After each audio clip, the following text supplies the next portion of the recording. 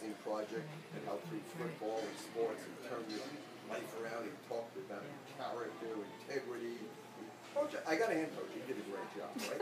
Kids were all psyched. Me and OJ shook their hands and said, you can do it, kid, blah, blah, blah, right on. Then, my partner and I went into his trailer afterwards while the kids were touring and watching the movie these days.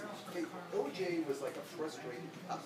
He wanted to hear cop war stories. I mean, he wanted to listen to us tell him, you know, about arrests and all this neat stuff, right? So it's like a frustrated cop. Then he gives us his business card to the Bundy condominium. What happened at the Bundy condo, right? Yeah.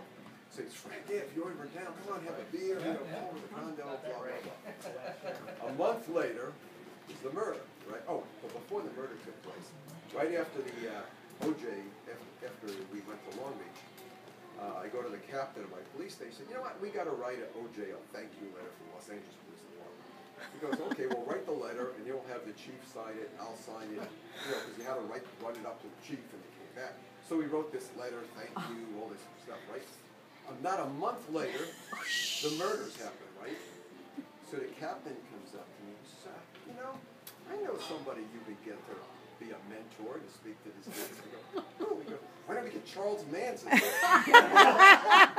then I can put my name all over that. Thank you, Charlie.